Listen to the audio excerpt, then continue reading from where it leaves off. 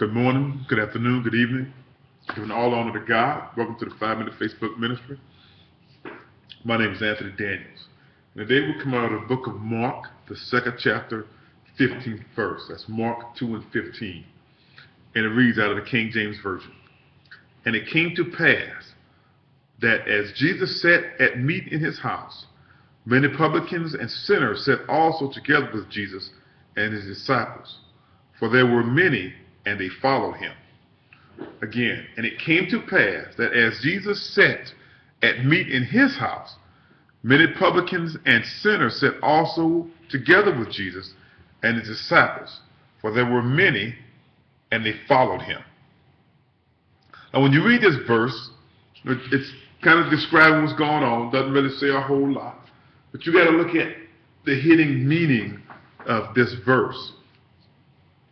And this is that Jesus says, as Jesus sat at meat in his house. So this is reference to Jesus being home at his house. And he said that many publicans, and publicans are basically tax collectors. And they were really disliked. You could say they were hated. When you do some reading, say they were hated because they extorted money. You know, they would take taxes plus a little bit more for themselves from people. And the publicans, they hired, and they had other subordinates to work for them, and they normally hired other Jews.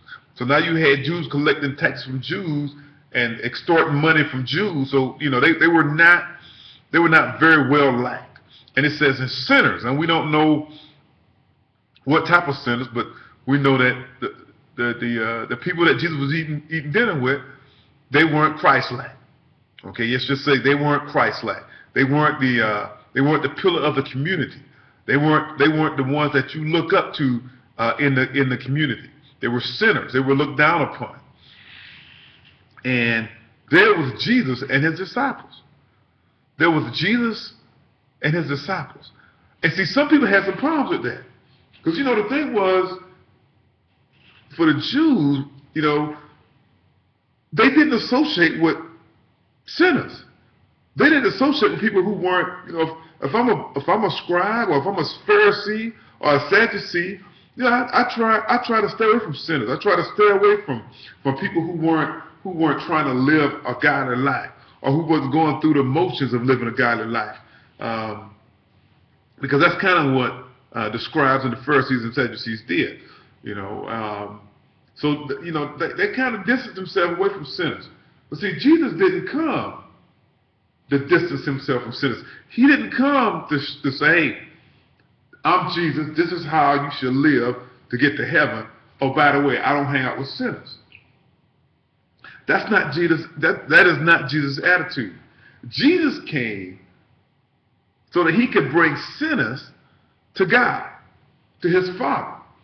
He wanted to save sinners.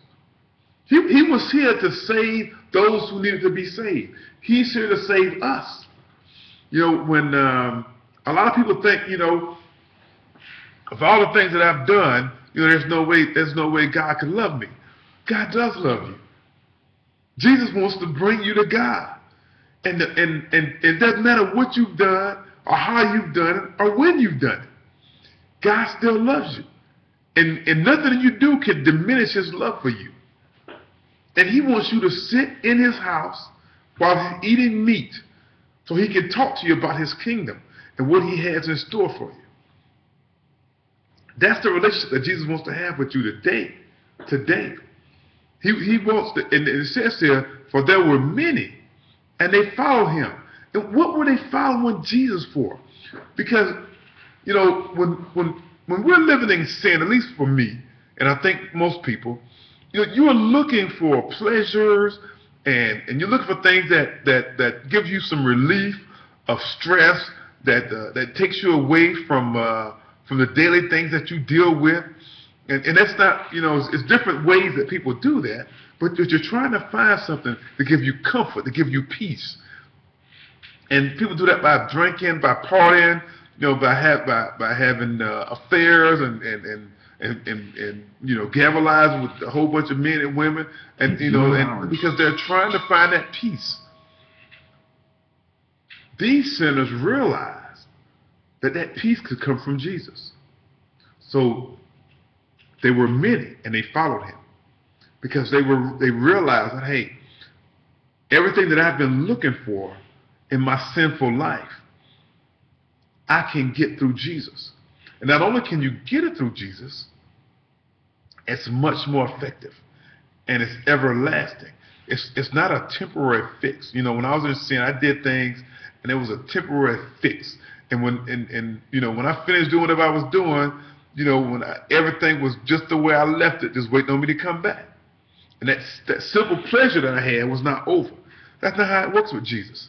When you work with Jesus and you feel that he gives you that peace transcends whatever's going on in your life. Now, that situation may not change right away, but you still have the peace of Jesus and God with you, because you know that he's going to get you through it.